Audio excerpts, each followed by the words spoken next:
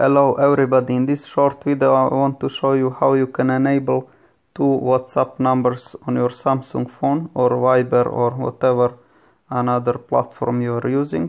So for example, here I have my WhatsApp number. I will show you. Okay, so this is my WhatsApp number, and now I will show you how you can make another one. So let me go into secure folder. You need to use this Samsung Knox version. So okay, I can use my fingerprint, and what you will do here, you can go add apps and add WhatsApp. Okay, done. Now when you have this WhatsApp here, it is like completely different application. So you open it and you can see you can register whole new another number.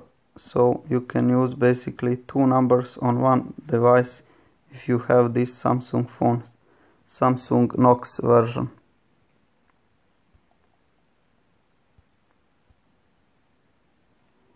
So that's all for this video. I hope you like it and find it beneficial.